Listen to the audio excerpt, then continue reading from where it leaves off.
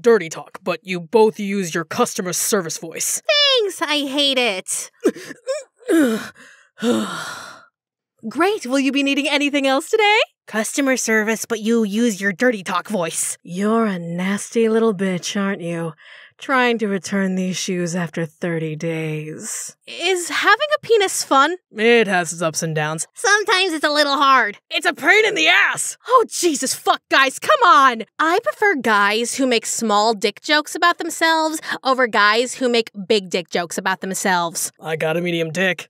It can talk to ghosts. I nearly spit out my tea! My dick has a lot in common with the sun. Nobody likes looking directly at it. It gives people cancer. Whoa, whoa, whoa! It rises at the crack of dawn. It disappears at night? Direct exposure often leads to a nasty case of sunburn. It needs to stay approximately 92,960,000 miles away from me. No one will ever touch it. Hello, boys, I have a question. Can you feel our boobs when we do the hug? We can feel your boobs when we do the hug, sorry. Another question. Does it feel weird? You know the whole boob thing. It feels good, again, sorry. One more question. Does your penis float in water? Yes. Women who had period cramps before painkillers were invented were metal as fuck. Let's give them a standing ovation. Standing ovulation. A round of menopause. It was a difficult period of history for everyone. Fuck, guys. I'll speak French between your legs. The hottest things I've ever been told. I'm just picturing someone screaming bonjour at a penis. Sacre bleu, mademoiselle vagina. Hon, hon, hon, titty croissants. Titty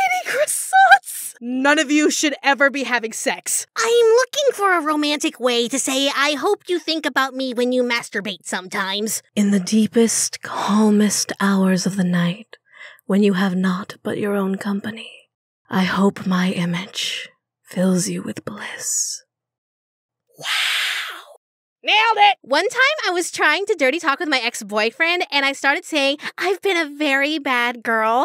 And he said, why? What have you done? And I didn't know what to say next, so I just said, I've burnt down a house. Is this why he's your ex? No, he's my ex because he fucked 3 other girls. Did you at least burn down his house? I love working at Amazon during the holidays because you get to see all of the things people order for Christmas. It's fun thinking that the little froggy rain boots you just shipped out will make some toddler miles away squeal with delight, or the earrings you just stuck in a box will earn a kiss.